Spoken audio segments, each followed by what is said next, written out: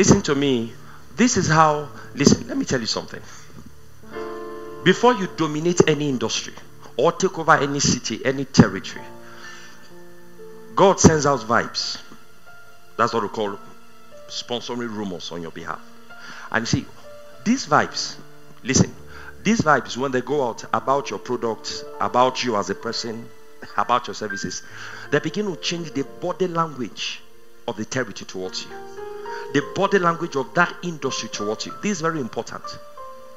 No man takes over any city until the body language of the city is changed towards them.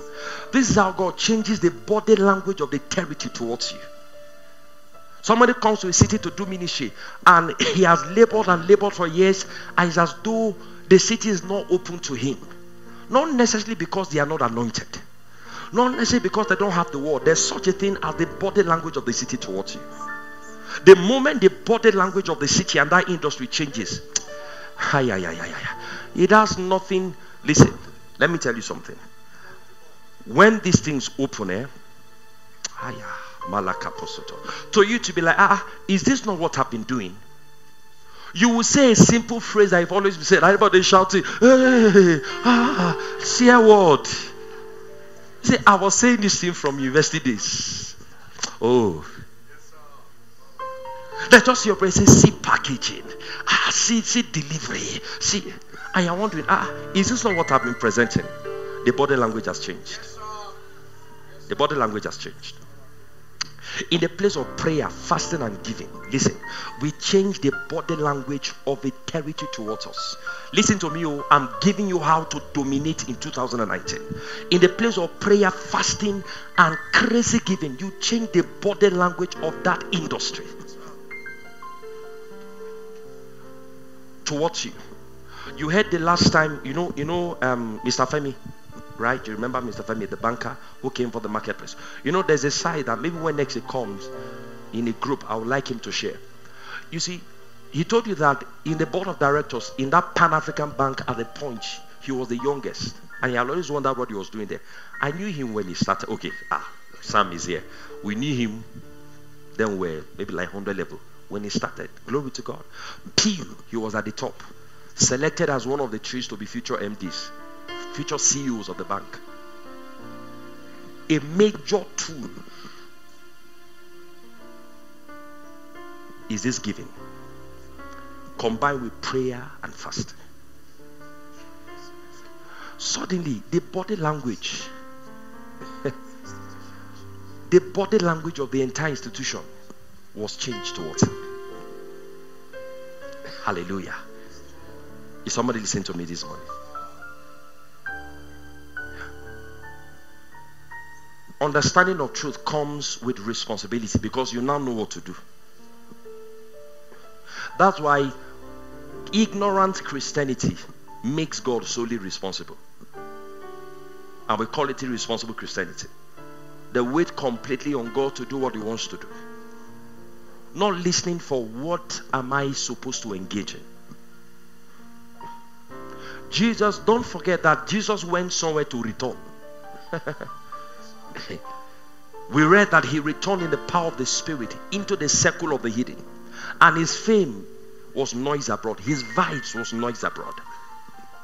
Suddenly everybody wanted to hear him. He went somewhere and returned. The Bible says he was driven of the Spirit into the wilderness to do what? To fast and pray. Because according to the Bible, there's no fasting without prayer. That's charismatic affliction. God doesn't sponsor that. All through the Bible, fasting was always combined with praying and giving. We'll get into that. And helping out and having fellowship with God, or having and making your requests known. Those who did 40 days and 49 had time of fellowship, time of receiving direction from God, and times of empowerment. Moses was in the presence of God 40 days and 49 without food to receive 10 commandments. It's not just 10 sentences. Does it take 40 days to write it? Fellowship. How did I know? His statement shows us his mindset. To the children of Israel, it was law. But to Moses, it was his life. It was his life. It was his life. It wasn't about God writing 10 sentences. There was a fellowship. There was a fellowship. Elijah, the same thing. Jesus, the same thing. Hallelujah. So he went somewhere and returned in the power of the Spirit. And his vibes was everywhere. Hallelujah. Is somebody getting blessed this morning? So we'll just take them one by one. We'll handle prayer today. We'll handle prayer today. As part of the threefold call for dominating the air. We'll handle prayer today. Many things to say about prayer, isn't it?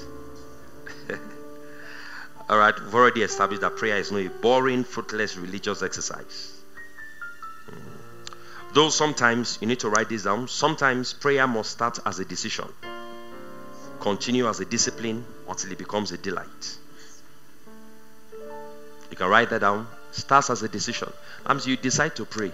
You decide to pray about your year. You decide to pray for a new experience in 2019. You decide as a decision. Amen. You decide that your children, your family, your spiritual life, your walk with God, your finances has to go in another direction. So you decide to pray. Amen. So it starts as a decision. I have to add that second part because sometimes even after you have decided to pray, there must be discipline to continue. Because listen, prayer, I'm hoping not to go ahead of myself. Prayer is not, God, you have seen, you have seen. Help me, Lord. You know I need help. Your word say you help me. Help me, Lord. Jalababa. In Jesus' name. Amen. You go. No. You can't maximize prayer like that. So a lot of people now think prayer is the pattern is like this: intercession, then intervention. No. Most times it's intercession, instruction, then intervention. The 3 I's. So intercession, instruction. Now instruction, I just use the general word. It actually means the light breaking on you. And listen, that light breaking on you sometimes will take time. And it also has to do with what you are praying for, who you are praying for. If you are praying for something personal, it's easier and faster. If you are praying for something that has to do with the will of others involving. You want the government to give you the contract, the will of the chief of staff and the governor is involved.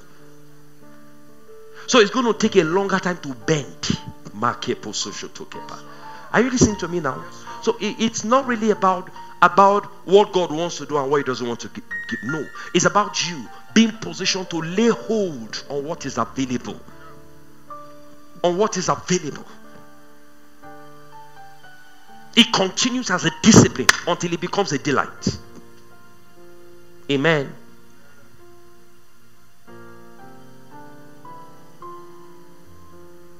I've said it here again and again that prayer is a major generator of the infrastructures for progress. Major generator of infrastructures for progress. The basic foundation for prayers I just want to highlight. Then we'll share on the five things prayer was designed for. Alright, then we'll close. Basic foundations for prayers. Number 1, our revelation of God. I have to mention that again, a revelation of God. So we are not going to a God who is unwilling. We are not trying to overcome the unwillingness of God. Whatever you are praying for, know that God already did something before you came to pray about it. The gap is that you are in the flesh and you're on earth. And that's what your persistence does. Amen. I said amen. Alright, so our revelation of God, that God is a loving Father. God is always willing and able. And God is faithful. Paul says God is faithful, by whom we were called unto the fellowship of His Son Jesus Christ. Number 2, our understanding of the covenant. Basic foundations. I said number 1, our revelation of God. Number 2, our understanding of the covenant. Knowing that God is bound by blood to hear and answer you. Listen, You know, that sounds braggadocious, right? But it's true. God is bound by blood covenant. Aye. Listen to me, there's blood between us and God. Never forget that. No matter how helpless we look, no matter how imperfect the church looks, I tell people there's blood between the church and God. All He requires is for us to open our mouth. He's bound by that blood covenant to answer. He didn't waste the blood of His precious Son. No, He didn't. When we ask in 1 John chapter 5 verse 14, He says, when we ask anything according to His will, according to His will. His will there doesn't mean if it's His will to give you what you're asking for, you'll be mistaken. He's talking about according to His will for asking. And we ask in faith. We ask in the name of His Holy Son Jesus. Is somebody here? You must understand that. You must think covenants when you pray. You must think covenant when you pray. That was the difference between David and the other army of Israelites at the valley, at the context with Goliath and the Philistines. The others came there looking at the size of Goliath and looking at the ability to bring down Goliath. Again, that was the difference between Joshua and Caleb and the other elders that were sent out to spy the land. The others were looking at the giants. Joshua and Caleb were looking at the covenant. This year, don't look at the giants and don't look at your human abilities. These two scenarios, you see that the focus of the people was one, the giants, two, their own ability. The land is flowing with milk and honey, but there are giants there. And the land consumes its inhabitants. That's a lie. If it consumes its inhabitants, how come you saw people there? Hi, my name is Karis E. Amewealth. What's your idea of church on Sunday morning? You know, when we say these, many things go through many minds. Well, here's the truth. The local church is God's idea. And by the local church, I mean a body of believers in a particular location with a common vision, reaching their community with the love of God. You see, church ought to be a place where dreams are ignited and potentials powered to fulfillment. Church ought to be a place where we gather around God's word, around God's name, with shouts of joy and victory. I want to invite you to a very special church in the city of Jos. It's called the Embassy of Heaven Glory Zone Church. If you live around the city of Jos or the environs, this is a church for you. We have two services every Sunday morning. The first service is 8 a.m. Second service is 9:45 a.m. The address is on the screen.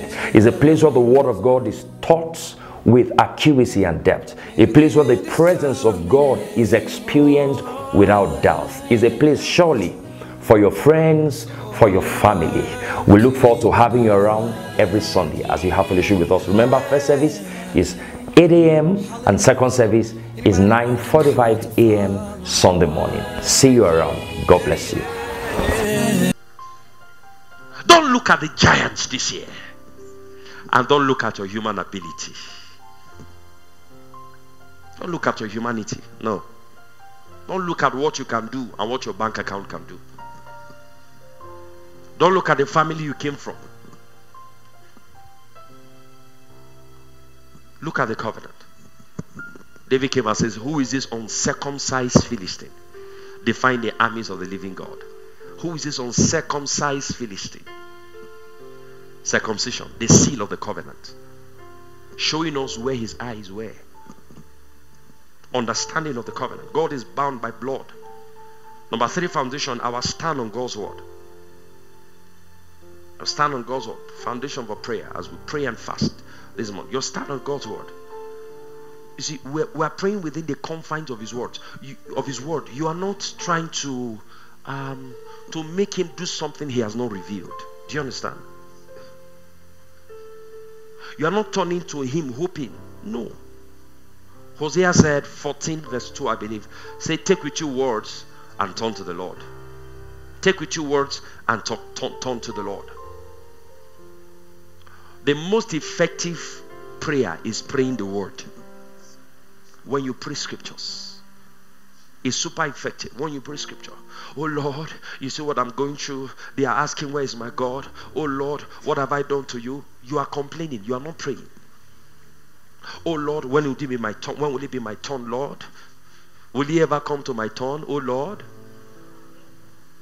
But Lord, you told me you're a good God. What is happening to me? He's still a good God. He has not changed. What am I saying? You are not. The call to prayer is not a call to complain. It's a call to present your strong point. See, prayer is like going to court.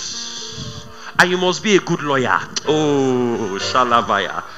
Those who have resolved, listen, in the place of prayer are good lawyers. Because prayer is like going to court. You are appearing before the supreme court of the universe.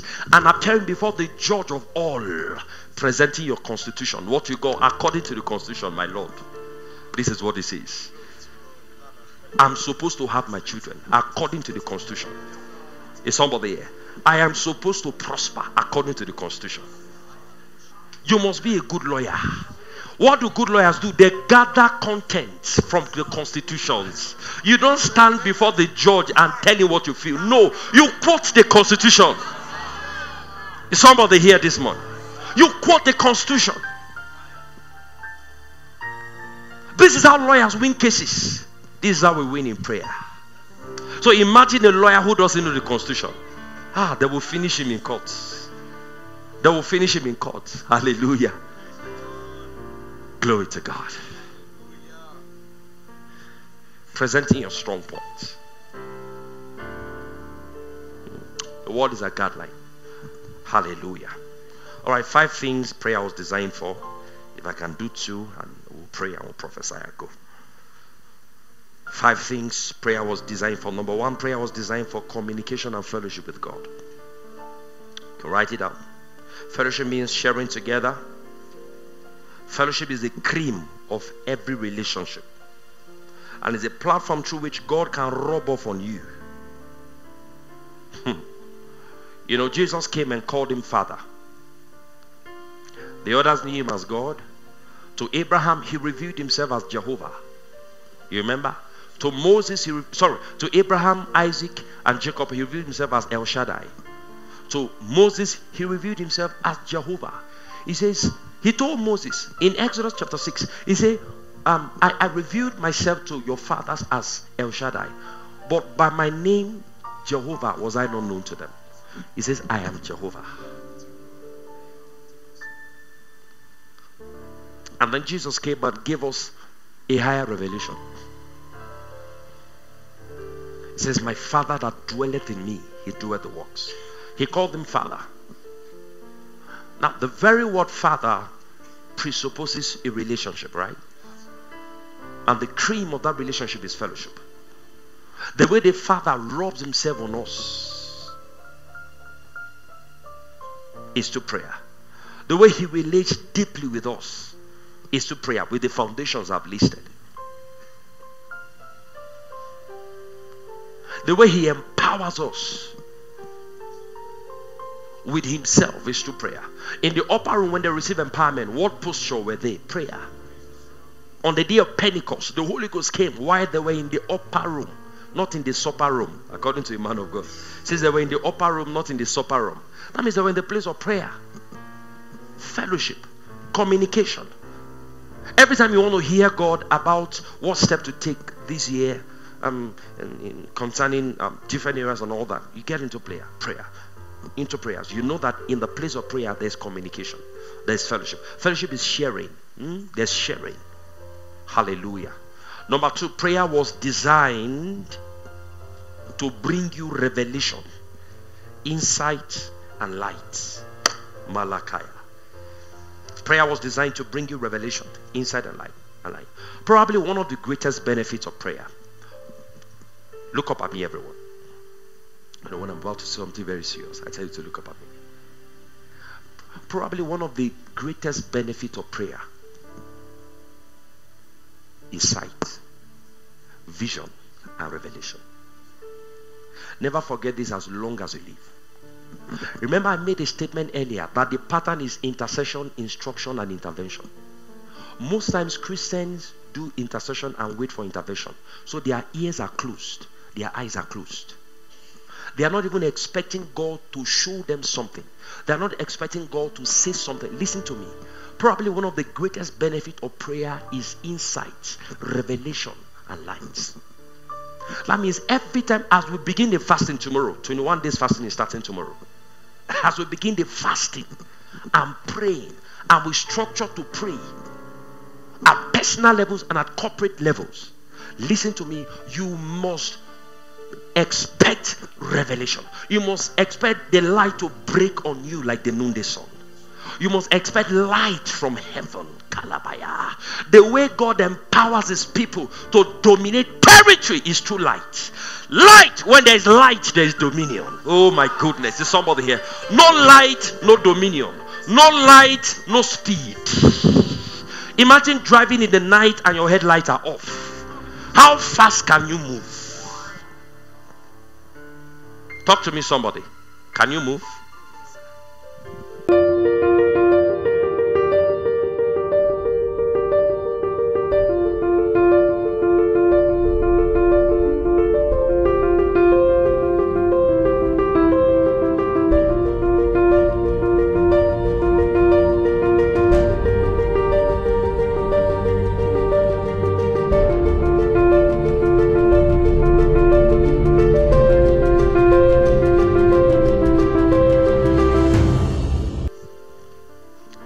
Genesis chapter 1 verse 16, I believe. The Bible said the Lord made two great lights. God made two great lights. He said the greater light to rule by day and the lesser light to rule by night. Light is connected to ruling. And this light breaks on us, sometimes as instructions, sometimes as a knowing and a knowing and a knowing. You know that you know that you know that this is what to do. Sometimes, and when we talk about this insight and light, look at it in two forms. In two forms. Number one, light and insight into God's word, into the ways of the Spirit, the knowledge of eternal things, the knowledge of the things of the Spirit that will guide your affairs in life. Number two, light and insight concerning the work of your hands. Sometimes you go to pray and the Lord will tell you, or you just know suddenly, do this thing this way, about the work of your hands. Listen to me. A lot of the harvest, the results, and the domination we expect this year is going to come through these lights. Knowing what to do. The labor of the weary, of the foolish, wearieth every one of them. Knowledge, which is light, they knoweth not how to enter the city.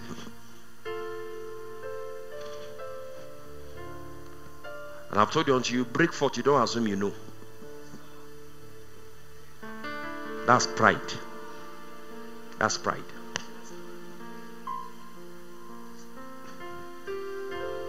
Meaning your heart keeps searching. When you pray, you keep listening. As you are praying in the Holy Ghost and fasting and giving, your ears are open.